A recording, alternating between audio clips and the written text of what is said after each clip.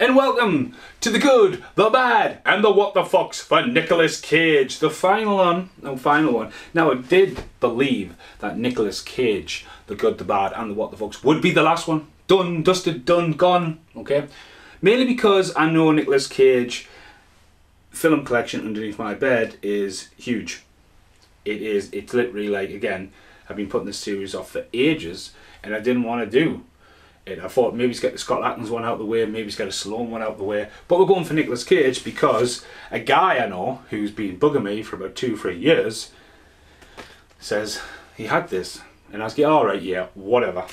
But nice guy, called Dave, and I decided to get this for Matthew for his birthday because, again, I'm running out of space, and again I got it, and it is How to Start the Good, the Bad, and What the Fucks. God knows what the first film will be, but this is Voodoo Child, signed by Nicolas Cage and Weston Cage, Weston Coppola.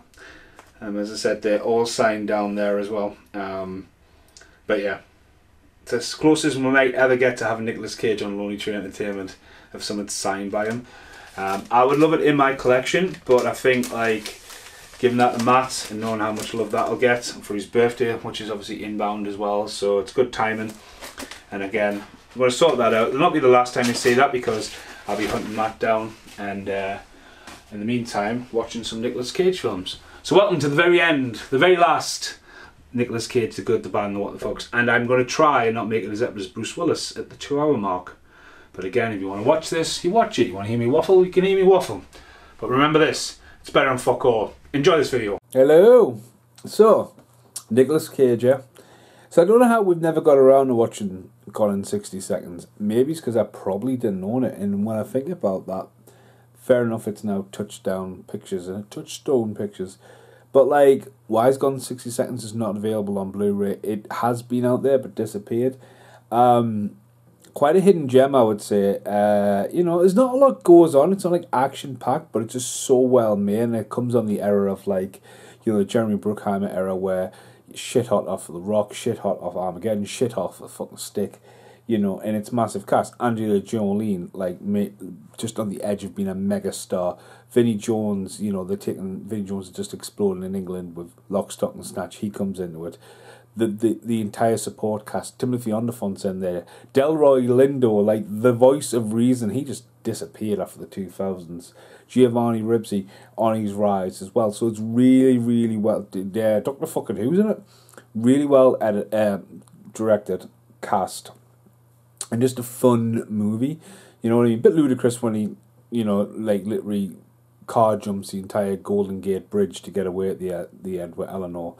But, you know, Nicolas Cage rocks it, you know what I mean? This is, like, huge film for when it is. As I said, I don't know why it's not been in my collection. It was just everywhere. Big rental movie. Nicolas Cage has arrived at this point. He is literally, like, you know, it's not a full-on action movie. Again, it's laugh out loud. The way they use DMX with a Hummer, you know, constant, like, loads of different characters. And I think they're really well coming out well. So it's great to start this Nicolas Cage off by saying this is a good film.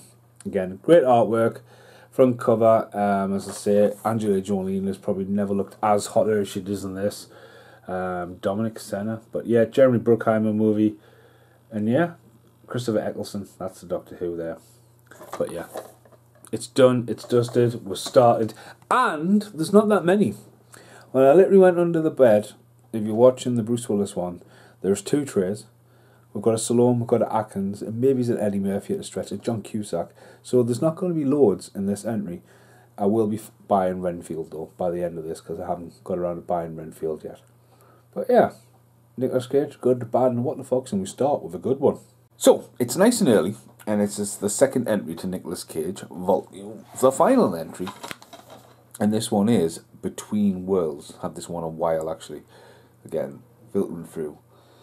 There's a fine line between pleasure and pain, and Brit's got a wasp in her room, so yeah, that's why you can hear Brit shouting in the background.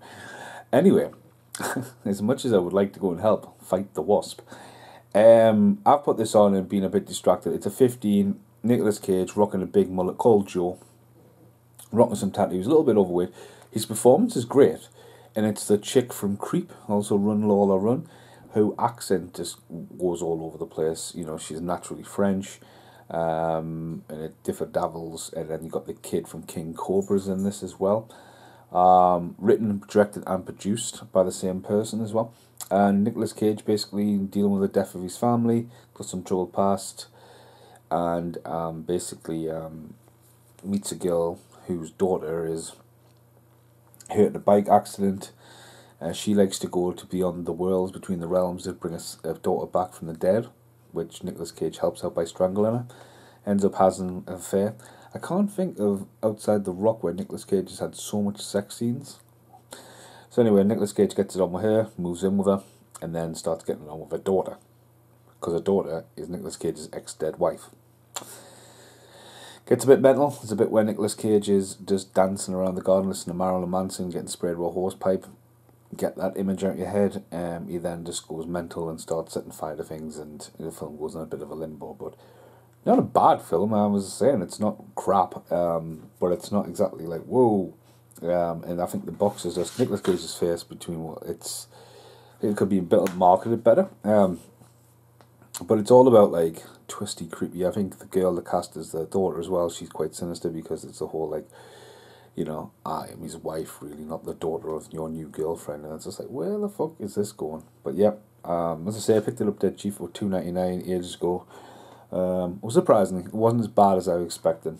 And so probably there's that in the background there. But it's just gone 9 o'clock in the morning. I've been sending Matty Connor random clips of the movie as well, especially the horsepipe scene. So he'll be waking up and going, what the fuck? Because he never recovered after Willy's Wonderland, I know that much. But yep, bye. Okay, welcome back to the Nicolas Cage Primal. Deliberately put the orange light on, yellow, orange. It's right in my eyes, I can't see shit. The film has a very yellow look to it, alright? Multicoloured look, not like me. Okay, so I've had this one since the day it came out, and I actually look forward to watching this one now. I must have had it well over a year, and just the idea of Nicolas Cage going looking for an animal and hunting. But I never really read the box, you know what I mean, and I didn't really notice the ship. So essentially this is Under Siege Nicolas Cage with a Jaguar, not a car, an animal. And then I didn't realise it's like, oh, it says on here, Die Hard meets snakes on a plane. Didn't read that bit either. So there's a few snakes. Nicolas Cage has a parrot in this, which is quite funny. CGI, all the animals. CGI, lion, CGI, loads of shots. A lot of fucking CGI in this. Quite set bound, and then green screen for give it scale, you know. Franklin Jensen, the hot chick from Goldeneye, also from Deep Sea Rising. Looks like she's had a lot of work done. I'm sorry to say, her cheek, she looks fucking miserable all the way through this film. A couple of years ago, my friend Sluggy met her, and you would think on a photo op she was like standing that far away from him. She looked miserable then. She looks miserable here. She just doesn't look like she wants to be in the film. The creepy guy, who I think is Kevin Durant, who's been in loads. He's the assassin on the loose. Nicolas Cage he looks a bit out of shape here. It looks like zero fucks given with Cage here. It goes on for way too long. How long is it on for? 93 minutes. It felt longer than 93 minutes, so it goes on way too long. The guy as well is Michael Imperial from The Sopranos. He's been on a couple of Nicolas Cage ones recently as well. He's in this, so it looks probably the same production. I forget which one it was. It might be one where he was creeping. Settler Score was advertised on the trailer for this. So it's pretty much a bad movie. It's not what I expected. I was devastated. I thought it was going to be like a right one to shout home about, but it's one of them. But again, got the first edition, so you get the slip cover. It could have been so much better. Either take out the assassin and don't have the assassin and just being loose on the ship with a fucking Jaguar would have been enough suspense, you know what I mean? But it's obviously pushed it to like, oh, it needs to be more, it needs to be big and better. It kind of doesn't need to be. It's like Minority Reports with Mercury Rising with Bruce Willis. It didn't really need the action sequences just put in there because it's a Bruce Willis film. The foundation of the story was good enough. Being trapped on a ship, one person being bit, a few people and there's Jaguar loose is enough. But again, it's on a ship. You shut one of them doors on a ship, fucking water isn't getting in. Do you think a Jaguar is going to get through the door? So again, it's just like, oh yeah, it's having an assassin running around. But that's the rant. It is approximately 6:15 in the morning as well. I'm up doing some live and local videos before I go and do another live and local. So yeah, talk about burning the candle at both ends. Yep, might get another Nicolas Cage, or at least start one. Quite like this, like this. Bye. Prepping my last resort video. I started watching Grand Isle yesterday, and I thought I didn't have much left to watch it. So this is Nicolas Cage, Kelsey Grammer's in here, as well as a couple of more people. A storm is coming.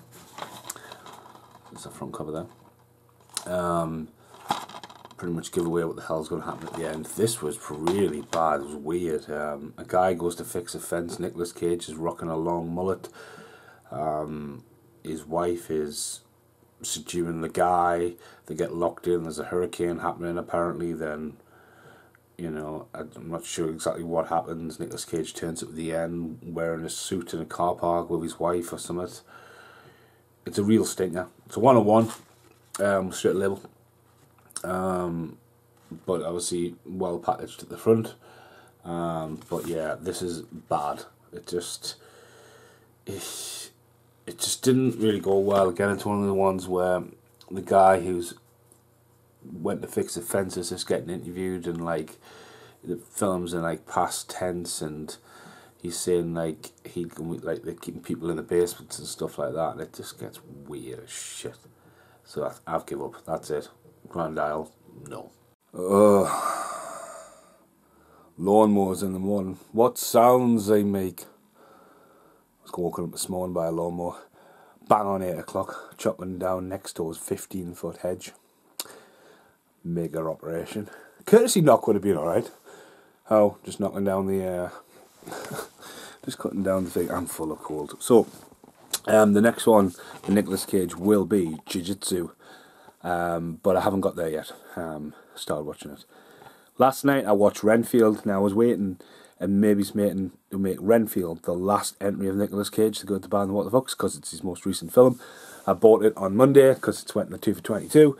So I've bought John Wick 4 because Scott Atkins is in that. So I'm going to watch that because Britt hasn't seen the first 3 John Wick. So anyway. Renfield. I was going to go and see this with Two Frag and Matty Connor because we had a great time when we went to see The Unbearable Weight of Massive Talent 2 years ago now. So we were trying to plan another night like that. Matt was due to be in Spain, and Renfield was only on the cinema briefly.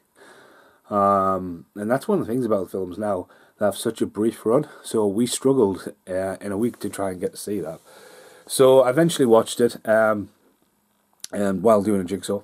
And I absolutely loved it. I thought it was really funny. I thought Nicolas Cage playing, coming off the back end, it is Universal Studios production, so Bela Lugosi and the original Dracula, and just the old filters and kind of stuff like that, and showing the story of Renfield, especially some of the shots they recreated from the original content of the original movies, and then showing the story of like Renfield the psychic, and the whole obviously the whole, there's a bit of Fight Club element there, the whole group therapy kind of thing, and I wasn't expecting the film to go in the direction it went.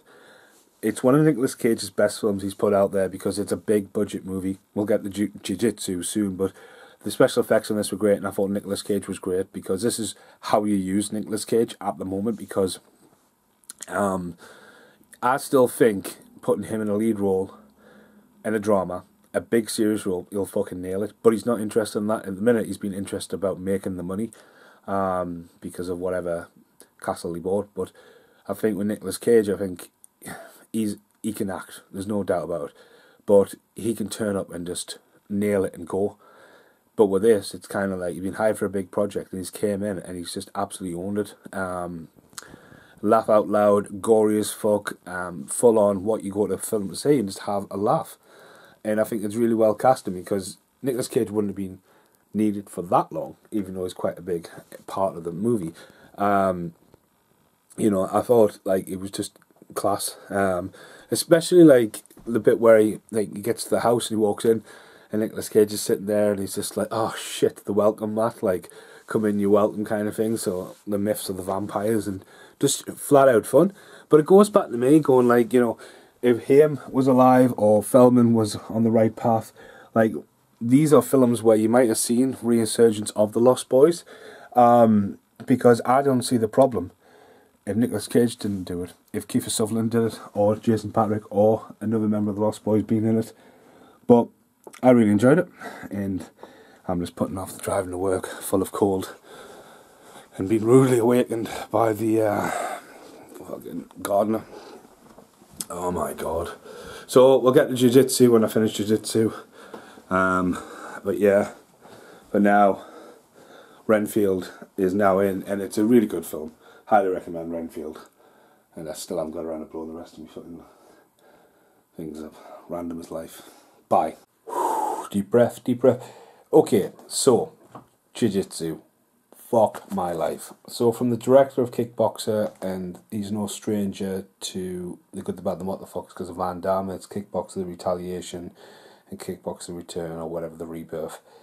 Alan Mussolini's in it again, that's how you'd say his name. Tony Jaa, Frank Grillo again. I've talked about in the Bruce Willis. He's seemed to be a name for hire, even though he is not on the front of the box, even though he's secondly billed there. Nicolas Cage has got a samurai sword. This film is bad. It takes elements of The Predator. It's got Crabman from My Name is Earl in there. It's got the mental subtext titles bouncing around like it did in Kickboxer. The guy likes to put cameras in places that kind of work for a fast-paced thing, but then repeating stuff and looping stuff around. There's a bit where Mussolini goes for a back kick and it just flips, and if you see it 3 times, you don't really need that. Tony Jaa is obviously going to be like lightning, so showcasing him fighting and stuff like that. But then this creature turns up and it's got this weird CGI face, and you think, what the fuck, man? Nicolas Cage turned up. I don't know if Nicolas Cage is in the past or present. He's a samurai. He's got long hair, rocking a bandana. I mean, this did get a Blu-ray release, 107 minutes. It's a long bloody movie as well. It's actually, it says Kickboxer Revelation. Might be completely wrong, but no, it's pretty stinker. You can see this getting made in phases, and I think they've struggled to put this together. I think they've spent all the money on the CGI, and there's some horrible CGI in this as well. Nicolas Cage, Tony Jaa, keep it in the woods, and if you want to do a martial arts epic like that, I think the sci-fi absolutely destroys this film. But again, with Nicolas Cage, it's totally what the fuck. Nicolas Cage, jiu-jitsu, the warrior that comes every 6,000 years looking for a fight, that's why he teaches them jiu-jitsu. And on the back of the box, even though it's on Nicolas Cage, the tagline is Nicolas Cage is back, and this time he's got a sword, and an alien invasion is knocking on the door. What the fuck? Okay, we're back with Nicolas Cage. The Good, the Bad, and the What the Fuck's the final one for Nicolas Cage. Even though I was in quite a few charity shops the last couple of days, and I was like, I'm going to end up finding a Nicolas Cage film here. I actually didn't. So I've actually watched 2 today, and I haven't got around to even reviewing the last one. So first one was Matchstick Men. Now this is an exclusive Blu-ray to HMV. Something I wish HMV continued on doing, because there's a lot of films not available. Hence all that stuff behind us on any kind of format, so you know, get them out there. So I've had it for a very, very long time.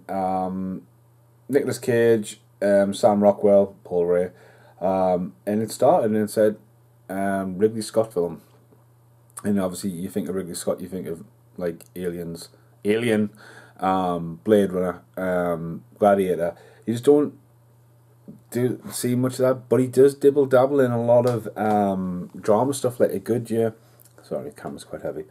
But I put that on, and to be honest with you, I was just like, some weird flipping transitions. I didn't know where it was going. The story was all over. It's about con men, twists and turns, and then has a, I mean, it's a 2-hour film, and then sort of like a big twist at the end, which I like the big twist, but it felt like a long time coming. Nicolas Cage was alright in it. He's playing like he's losing it a little bit. He's got some kind, he needs some pills and stuff, and he's running around, and you know, there's a bit of a scam going along there. So it's kind of like, I think the film naturally doesn't let you feel like it's going to set you up for something, and I think the twist at the end gets you. But I think Nicolas Cage was great in it as well. So it wasn't too bad, but again, I'm not going to rush to watch it soon. And then I've just watched, this one's even longer. Oh, 111 minutes. It was 7 minutes shorter. Leaving Las Vegas. Now, Nicolas Cage won an Academy Award for this movie for Best Actor, and no fucking shit. He is absolutely amazing, and I think Elizabeth Shue should have got the Academy Award for Best Actress.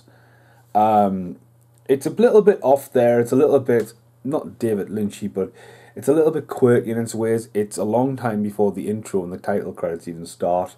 Obviously, this is on the Blu-ray, and it was extremely grainy.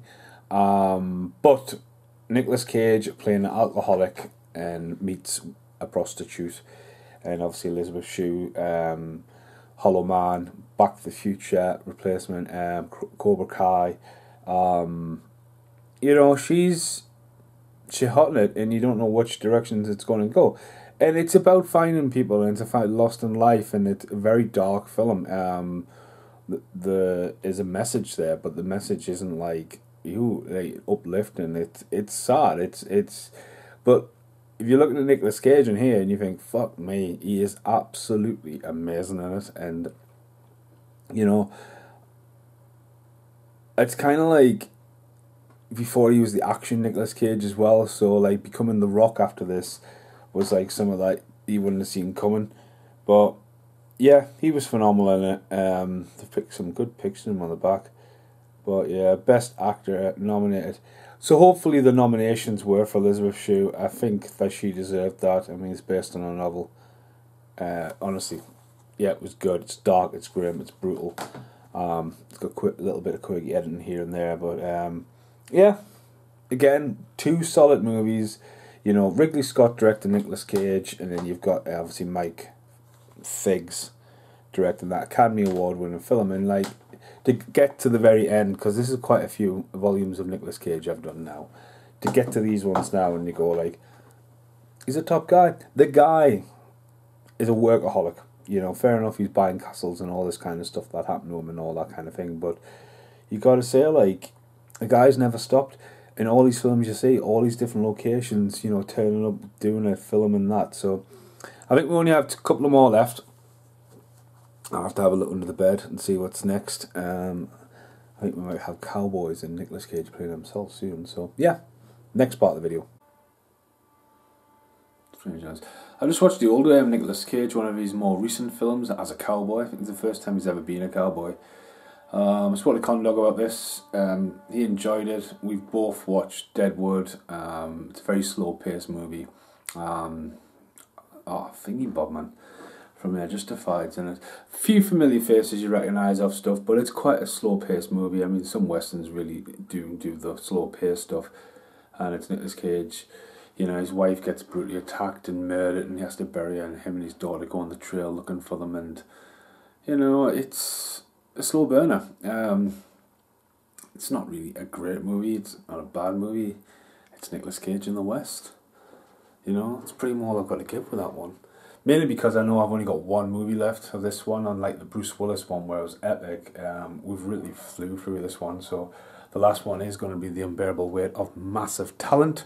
I am not going to dig out the one sheet because I believe the one sheet is still behind Last Resort. So yeah, bye. Hello and welcome to the very end of the Nicolas Cage, the good, the bad and the what the fucks. The final what the fucks. And actually, well done Stephen for remembering. You did some notes about this bad boy. Yes I did. Right, okay, so the last film, done and dusted for this, is The Unbearable Weight of Massive Talent. Now I do have the one sheet, I believe it's still behind me, Lost Boys, Last Resort video.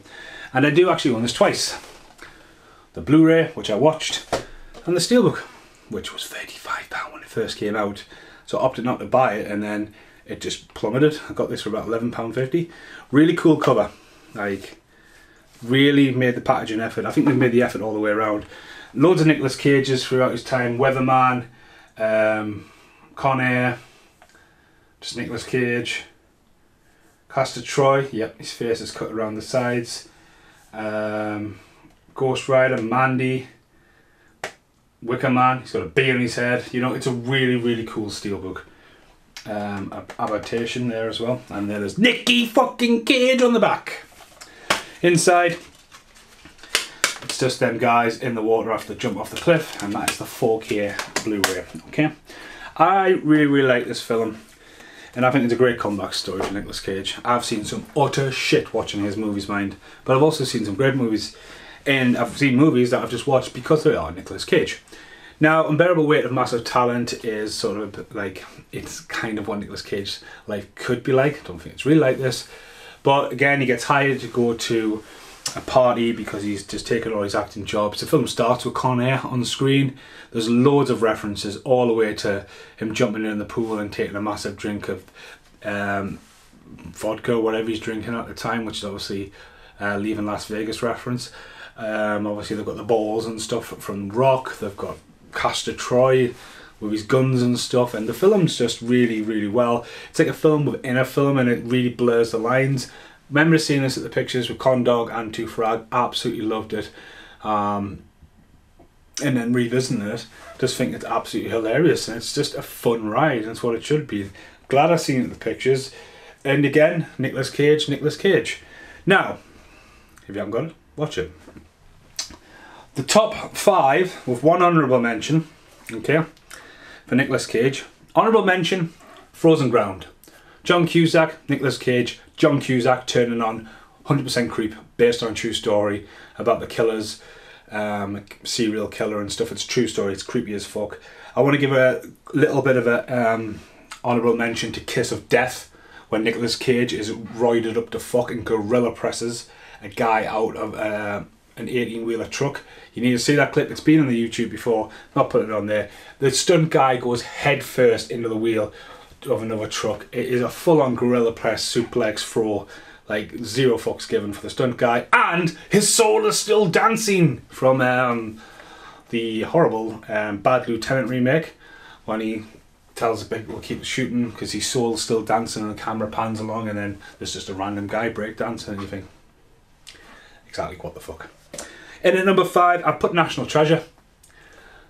When I got down the IMDb, I really started to struggle what I liked and what I didn't like, and why I liked it and why I didn't like it. And I think National Treasure, I think they should have done a third one. There's rumours of the third one. I don't think the TV series has done that well. Even though I don't have a lot of... I think I have more American history in me than British because of Day of the Tentacle. I don't seem to like...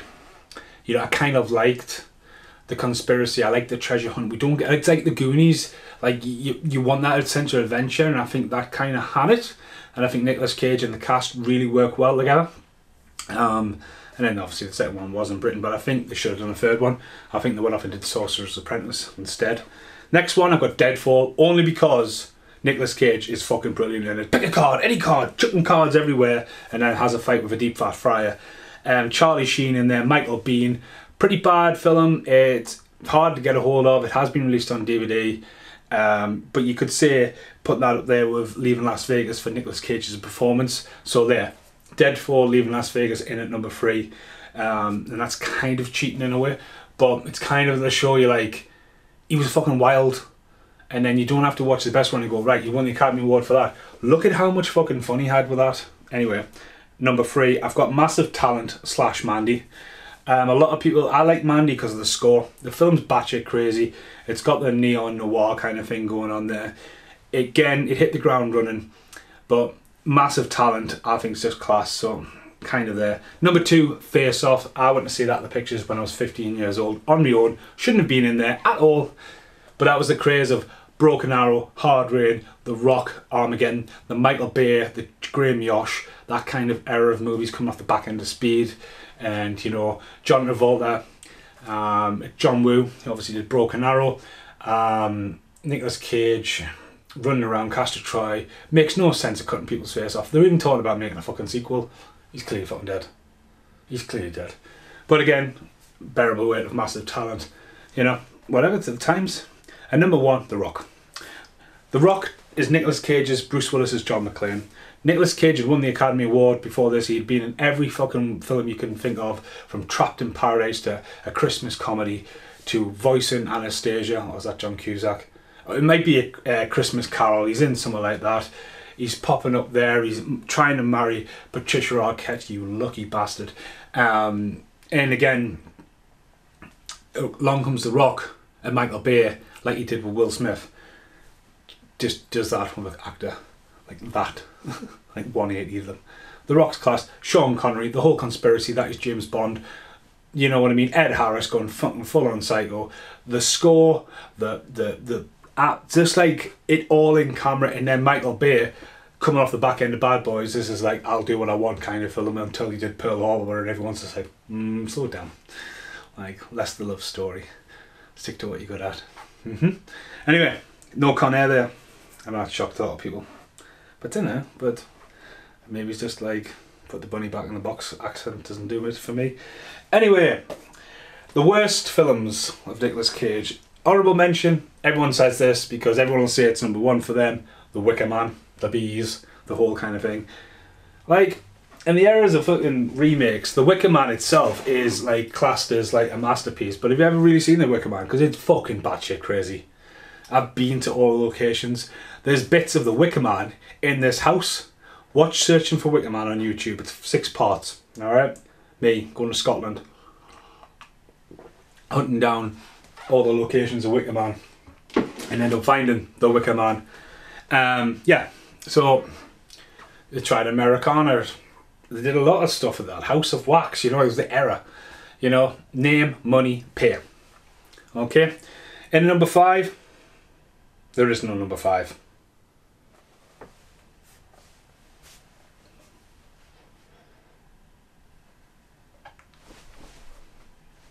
There is no number 5. There is no number 5. Wicker Man's at number 5 then. And number 4, Jiu-Jitsu. Fuck me. That was in this video. Haven't recovered off that. I don't need to waffle on anymore. I just have not recovered off that. Number 3, Prisoners of the Wasteland. Or the Ghostland. It's one of the two. Again, coming off the back end of Mandy, the success of that. Nicolas Cage is wearing a leather suit, and the next thing you know, his balls are flying off and then his balls are on the floor, and it's just like, what the fuck is even going on with this movie? It's fucking weird. Up there is number 2 as well, Willy's Wonderland. Because I've seen Banana Splits before this, Willy's Wonderland, just mental. Nicolas Cage doesn't even speak in the movie. It's fucking batshit fucking crazy. There we go. In at number 5, Ghost Rider 2. Obviously I watched that for Crystal Lambert and their fucking whole unfinished fight in the blackness. Like fucking hell, man. Ghost Rider 1 was not bad, but the second one, fucking hell. Willy's Wonderland though, I'm going to put that in there. Again, this whole crazy Nicolas Cage. And at number 1, Grand Isle. Like literally just watch that there and I don't know what I'm watching. Again, there's so many films, it's hard to just sit there and give it one look. But again, it's better than fuck all. And this is tea. Tea in the outtakes. I don't know where I go. Quack, quack. The outtakes. Except for Matthew. It's birthday. It's late though. It is pretty late, like. Well, I've had it for weeks. I just haven't had time. I've been busy. I didn't even get no look. Look, say look. No wrapping paper, twat.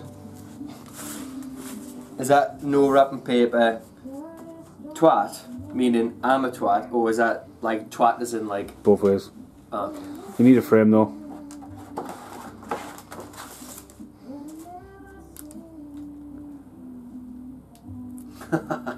Get in. It took us ages to figure that out, you know.